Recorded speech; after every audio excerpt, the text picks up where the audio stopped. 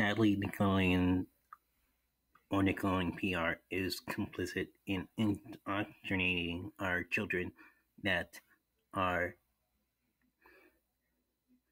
that there are only two parties, even though there are three candidates on all 50 ballots, and four who can get to 270. What a shame for America's future. Nick News. This election teach your children well. Indoctrinate. Teach a person or group to accept a set of beliefs uncritically. First of all, Jo Jorgensen. Nickelodeon has been doing this every 4 years since 1988 for 32 years. It is tradition to get the kids to be involved in politics early in life. I was involved in politics early in life when Barack Obama was going to be president of the United States. I was involved in it. So, to your logic, as a former elementary school student back in 2008, your logic doesn't make any sense.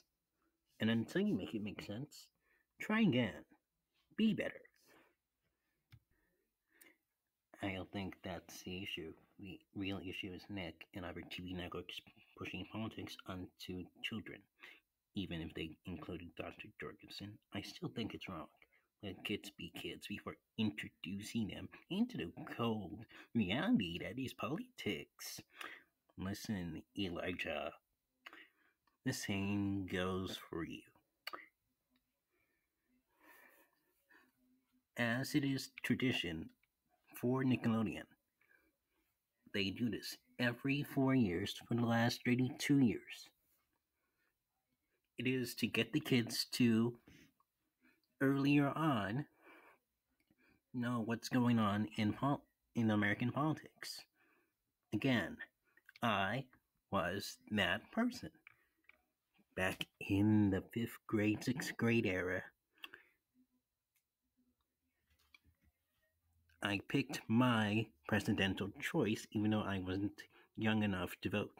I still picked my presidential choice, and my presidential choice was Barack Obama.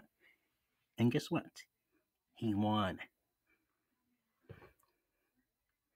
There is nothing wrong to get children involved in politics earlier in life. There is nothing wrong with that. Why are you so concerned about what parents are trying to get their kids to do earlier in life?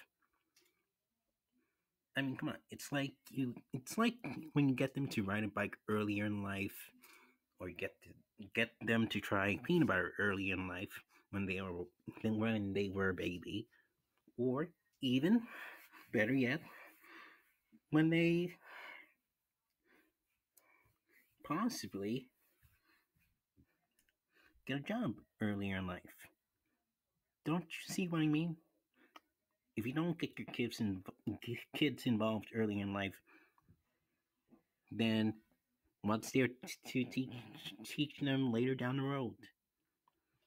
It's best you just leave it to the parents, Elijah, and don't tell anyone how to parent a child, or specifically not to tell the networks how to help the kids and their parents get their kids involved in politics. At the end of the day, there's nothing wrong with having a voice.